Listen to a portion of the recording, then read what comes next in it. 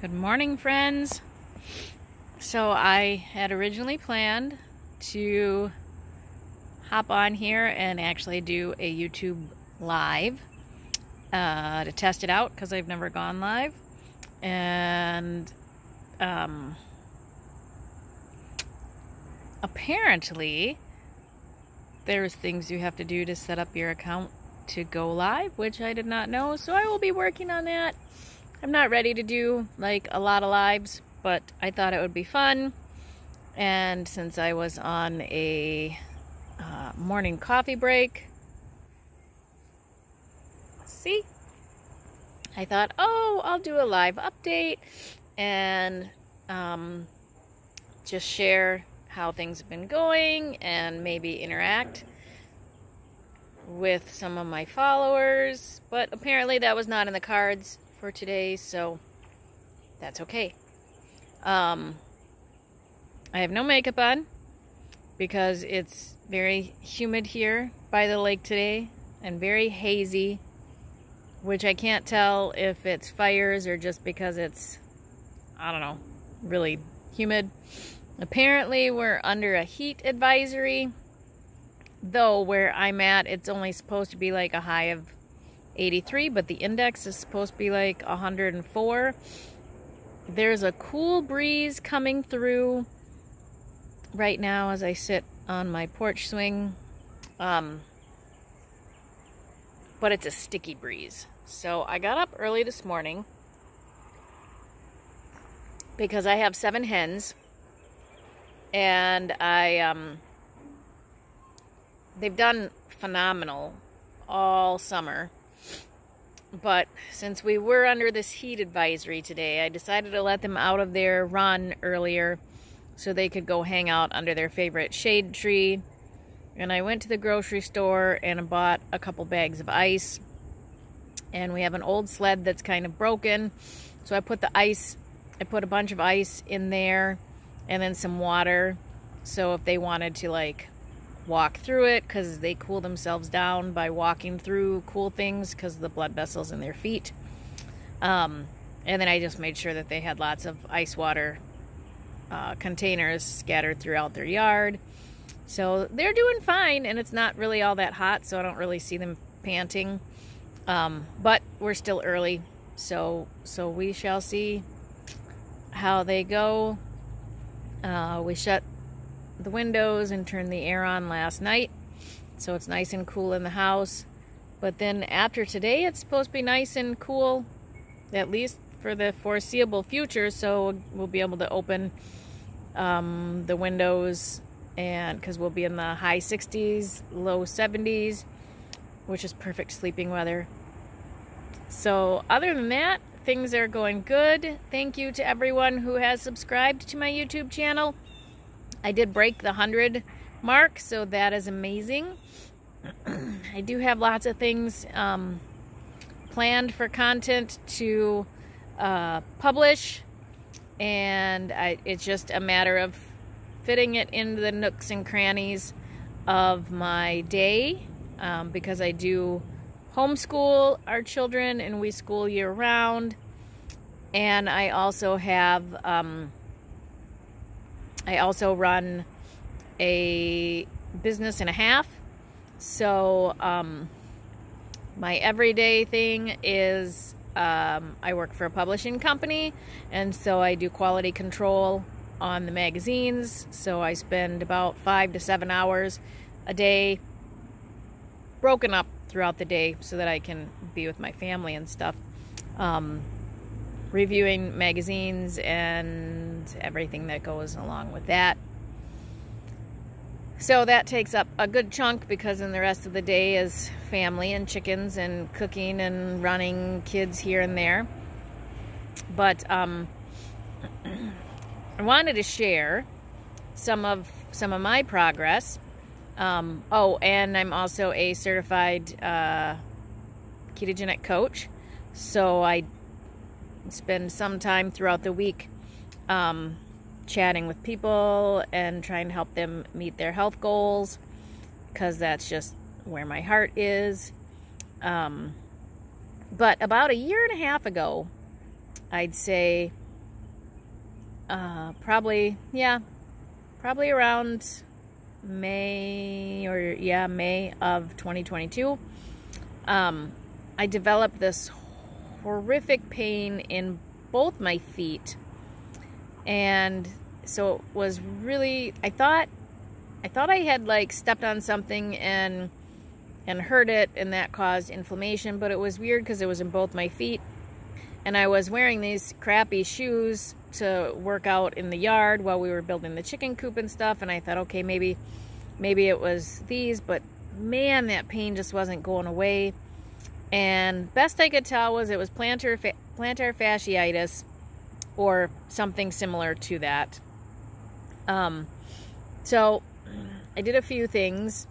You know, vitamin D helps with that. I made sure I kept up on my salmon oil, and I only use Neolife supplements because those are whole food derived, and they're basically just food concentrates. So I can get the most power packed of the nutrients out of that without any of the side effects of eating some of those foods.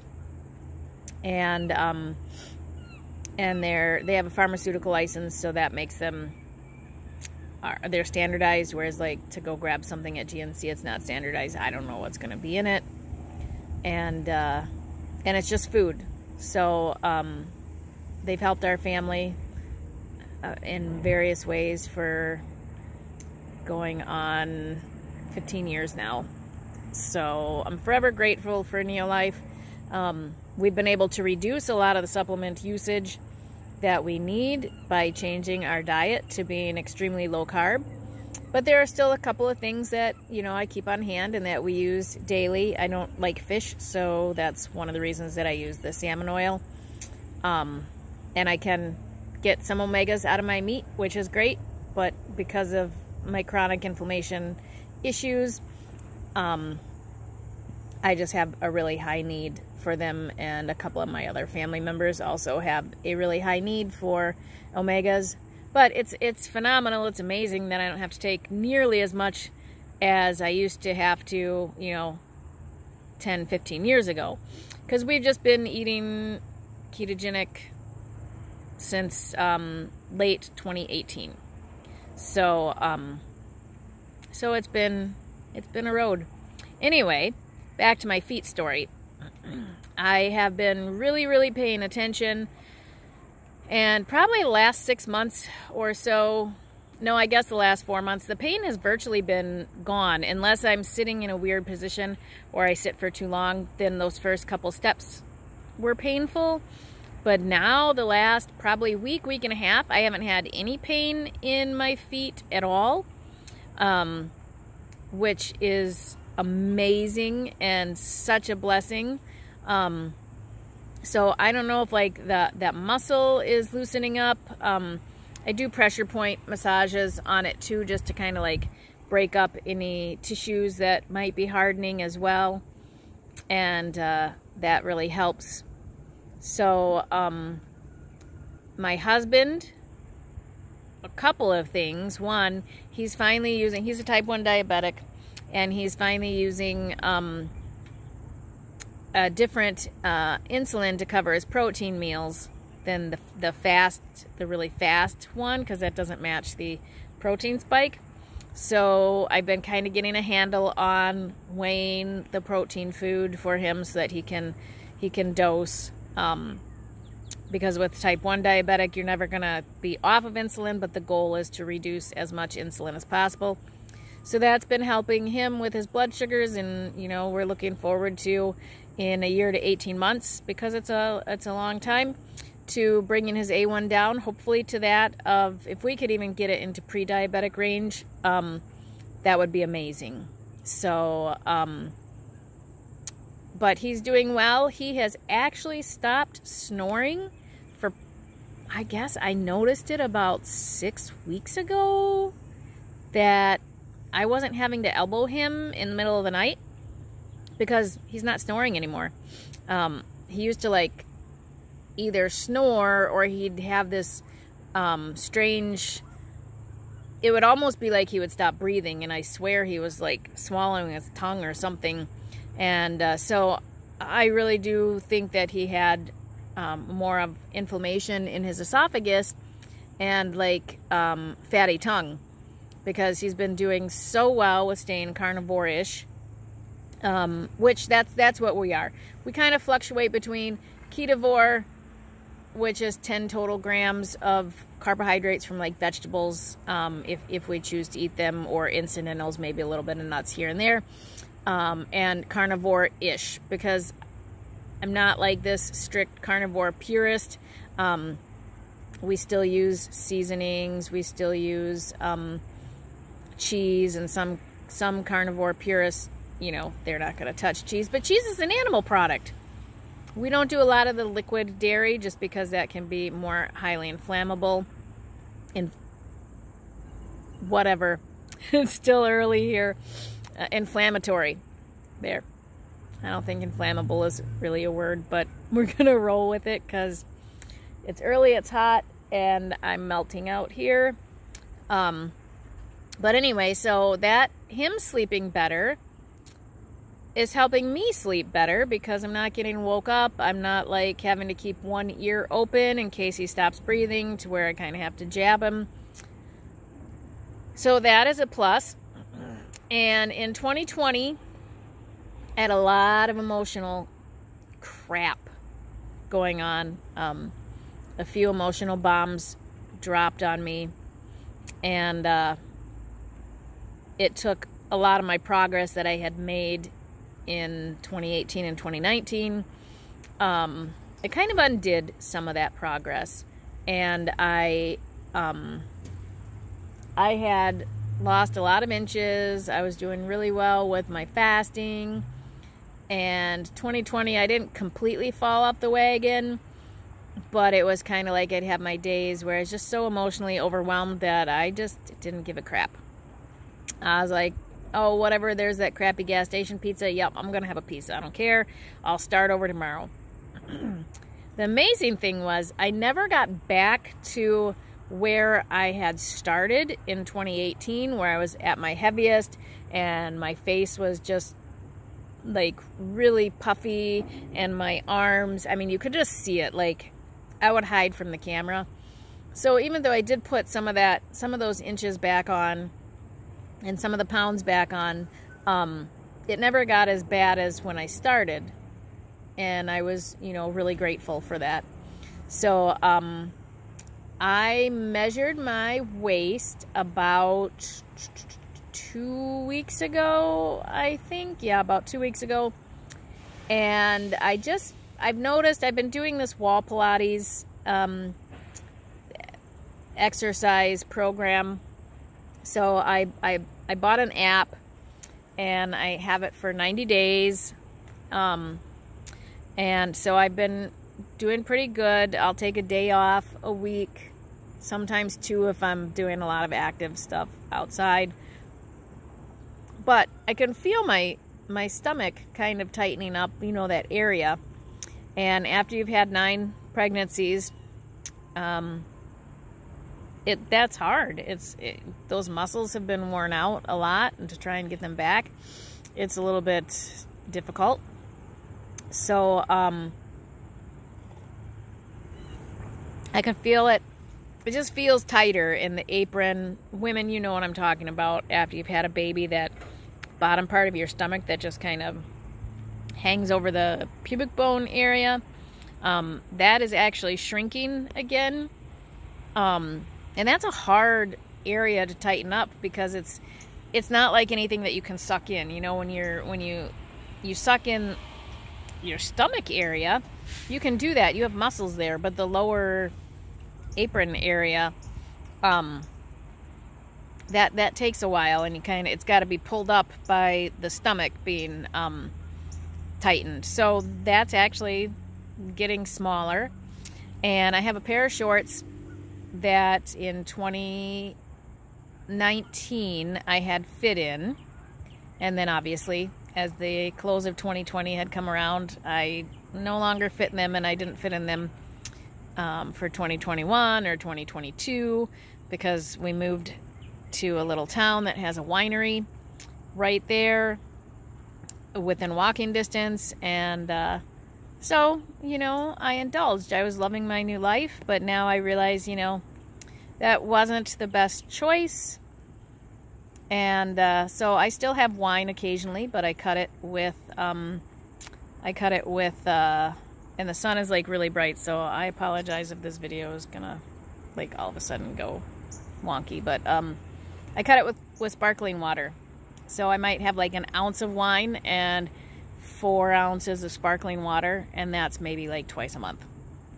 But anyway, so I measured myself this morning, and it appears I have an 1.5 inches gone from my waist, and those shorts that were too small on me, they're still a little snugger than what I would wear them like all day and be comfortable, but I can pull them up and they get over my butt without like having to jiggle things in, and I can button them without like having to suck it in or lay down on the bed and then feel like I'm gonna die.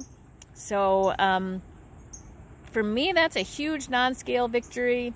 I really don't pay attention to the scale that often, but just feeling like my clothes are finally starting to feel looser again, and I know a lot more of my inflammation is still going away, and I have a lot of inflammation just due to body problems that I have, and I have long term. So I gotta message my nurse practitioner and get some labs set up, because I want to have my CRP rechecked, because in January it was really high. That's the inflammatory markers. And so I just want to see if those have been coming down, because I've been a lot more strict on my just really keeping it more carnivore-ish, even versus the ketovore. And I've been focusing really on trying to keep my protein up and make sure that I'm not under eating, because it's very easy to undereat, especially for me. And so I will notice that if I feel like I'm under eating, then I'll do like 2 or 3 days of tracking. And when I track, then I'm actually like, okay, you know, yep, this is how I normally eat, so I'm good. Or like the other day, yesterday I think it was, I had no bacon thawed, shame on me. So I cooked up a pound of sausage links and 2 eggs. And I'm thinking, well, okay, sausage links versus bacon, it's a pound, it comes from a pig. Well, bacon, actually, when I would have a pound of bacon a day, the bacon has a lot more fat and a lot more protein in it than what the sausage links have. So that really kind of threw me for a loop. So I did undereat yesterday, but if it's, you know, an every now and then thing, it's not a big deal. But I feel so much better when I'm getting in my protein that I need, and actually even over the protein that I have calculated for myself. And on Saturday, I was kind of an emotional mess for whatever reason. I don't know.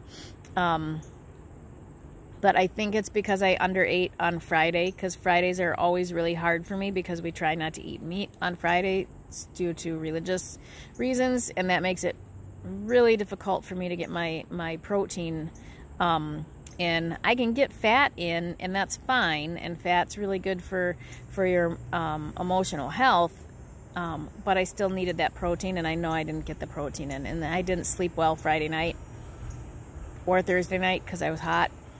And so 2 nights of not sleeping well, plus under eating and not getting enough protein, left me a very weepy Sherry on Saturday, and I didn't feel like doing anything.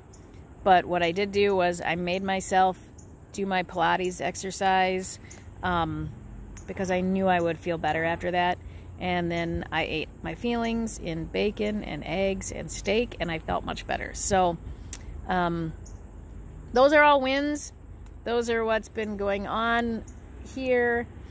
I have a lot of photos and recipes that I need to get up on my website, and then do videos of them to put them up on the on my channel. So if you've had non-scale victories recently, or you're noticing progress, or you enjoy this, or if I can help you in any way, leave a comment. Please be sure to like this video and to subscribe and share, because that will help my content, my video, will help my channel anyway, keep helping other people. So I can upload lots of stuff, but without other people liking and sharing it, it won't start reaching other people. So that's just where my passion is I want to help everyone feel as good as I feel. And so yeah, you can help me do that by sharing this video and giving it a thumbs up,